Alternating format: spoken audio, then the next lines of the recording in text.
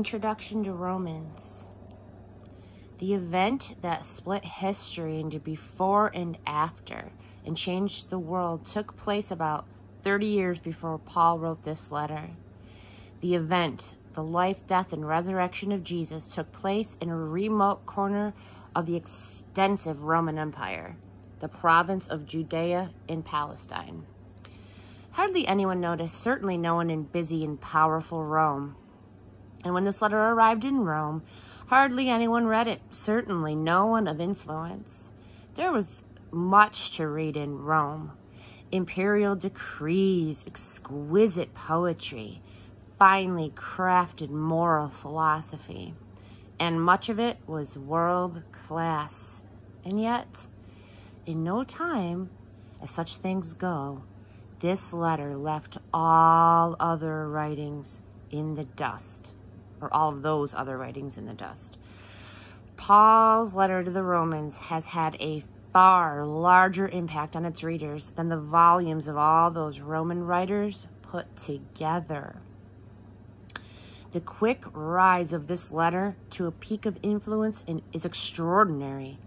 Written as it was by an obscure Roman citizen without connections, but when we read it for ourselves, we begin to realize that it is the letter itself that is truly extraordinary, and that no obscurity in writer or readers could have kept it obscure for long.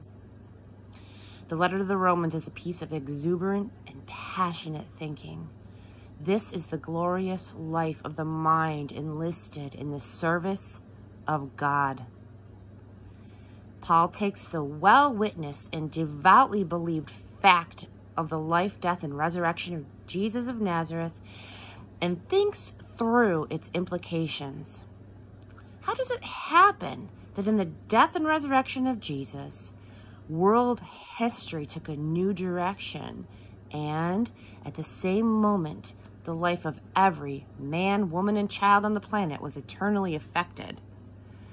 What is God up to? What does it mean that Jesus saves? What's behind all this, and where is it going? These are the questions that drive Paul's thinking. Paul's mind is supple and capacious. Luna. He takes logic and argument, poetry and imagination, scripture and prayer, creation and history and experience, and weaves them into this letter that has become the premier document of Christian theology. Who's this from? Unlike the peasants who had traveled with Jesus, Paul was an intellectual, schooled by the rabbis to analyze a Bible passage and exposed also to Greek logic. He bent his skills to the story of Jesus, but he didn't do this in some comfortable scholar's study. He worked out his ideas while walking mile after mile across rugged Turkey, sunburned and rain-soaked, camping in the middle of nowhere, or occasionally staying in a flea-infested inn.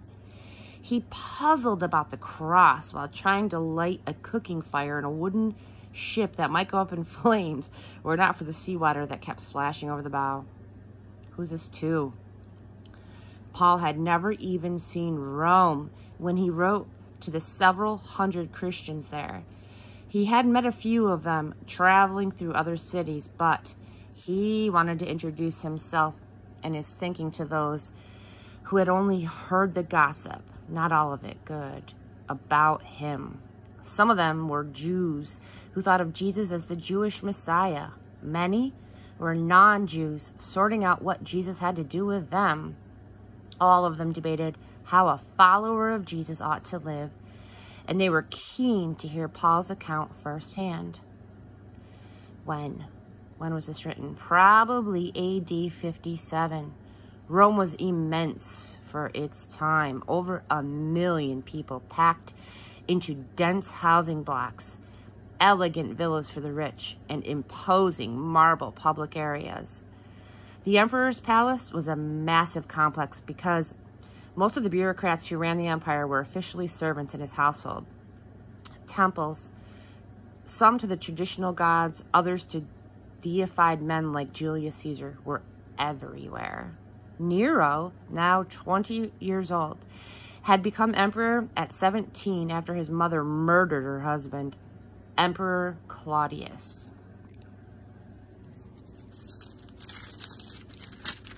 Romans chapter 1.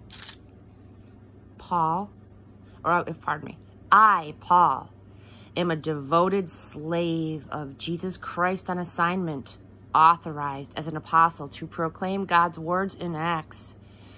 I write this letter to all of the believers in Rome, God's friends. The sacred writings contain preliminary reports by the prophets on God's Son. His descent from David roots him in history. His unique identity as Son of God was shown by the Spirit when Jesus was raised from the dead, setting him apart as the Messiah, our Master.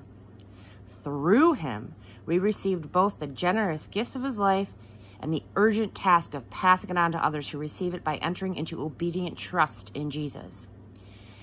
You are who you are through this gift and call of Jesus Christ. And I greet you now with all the generosity of God our Father and our Master, Jesus the Messiah. I thank God through Jesus for every one of you. That's first.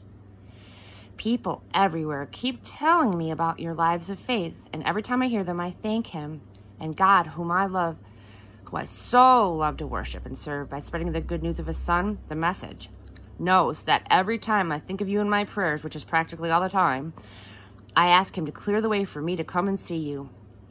The longer this waiting goes on, the deeper the ache. I so want to be there to deliver God's gift in person and watch you grow stronger right before my eyes. But don't think I'm not expecting to get something out of this too. You have as much to give me as I do to you. Please don't misinterpret my failure to visit you, friends. You have no idea how many times I've made plans for Rome. I've been determined to get some personal enjoyment out of God's work among you, as I have in so many other non-Jewish towns and communities, but something has always come up and prevented it. Everyone I meet, it matters little whether they're mannered or rude, smart or simple, deepens my sense of interdependence and obligation. And that's why I can't wait to get to you in Rome, preaching this wonderful good news of God. It's news that I'm most proud to proclaim, this extraordinary message of God's wonderful plan to rescue everyone who trusts him, starting with Jews and then right on to everyone else. God's way of putting people right shows up in the acts of faith, confirming what Scripture has said all along. The person in right standing before God by trusting him really lives. Ignoring God leads to a downward spiral. But God's angry displeasure erupts as acts of human mistrust and wrongdoing and lying accumulate, as people try to put a shroud over truth. But the basic reality of God is plain enough. Open your eyes and there it is. By taking a long and thoughtful look at what God has created, people have always been able to see what their eyes as such can't see. Eternal power, for instance, and the mystery of his divine being. So nobody has a good excuse. What happened was this. People knew God perfectly well, but when they didn't treat him like God, refusing to worship him, they trivialized themselves into silliness and confusion so that there was neither sense nor direction left in their lives. They pretended to know it all, but were illiterate regarding life. They traded the glory of God, who holds the whole world in his hands, for cheap figurines that you can buy at any roadside stand. So, God said in effect, if that's what you want, that's what you get.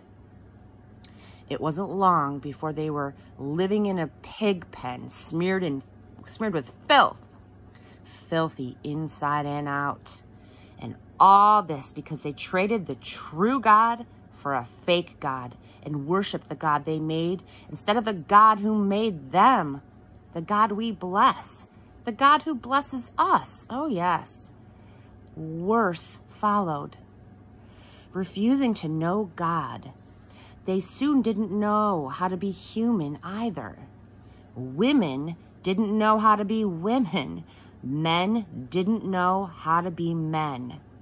Sexually confused, they abused and defiled one another.